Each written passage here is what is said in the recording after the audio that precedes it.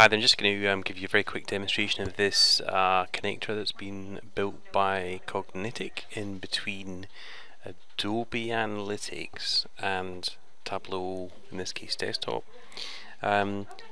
Used to be that we used to have a manual import step of messing around with CSV files or TDE files out of data warehouse. However, this connector that they've built makes it possible to eliminate that step completely and do the extract. They've also done it for all the other kind of gaps in Tableau integrations. They've done Google AdWords, which should be subject of another video. So if you go up here, it's in early beta at the moment, in April 2017. So I've already built one, and I thought just to give you a very quick demo of it in operation and what it does, and show you some of the gotchas that took me about a couple of hours to figure out. So it's pre-built here as a this is all built. If you look at the cognetik data connector up here, edit data source up here, one of the things it seems to do in this version, it keeps forgetting who I am and making you log in every single time.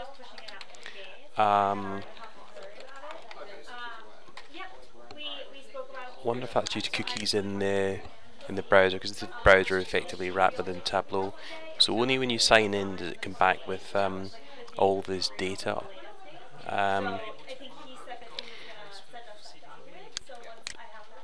I would say overall it's not the quickest of integrations. It's a little bit slow, a little bit of patience is required. I'll turn that up to 10,000 and I'll do a submit on that. So what it's doing at the moment is it's going off to an e-commerce website. It's grabbing around about 13 weeks of simple demand order units data.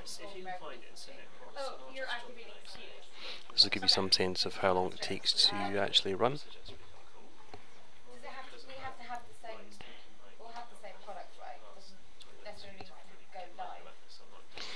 Just when it's doing this, this field here did confuse me, because this so if it recovers 213 rows, this will get set to 213, and this box here required a bit of thought.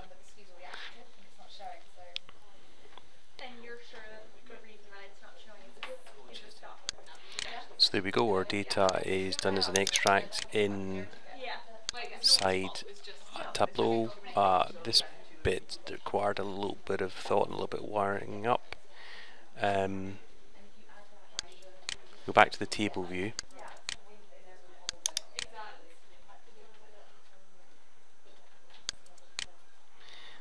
Here we can just do very simple so simply, revenue by date. So there you go, there's your data built already, and if you turn it to auto update, there's no reason to go back and mess about with CSV or TD files.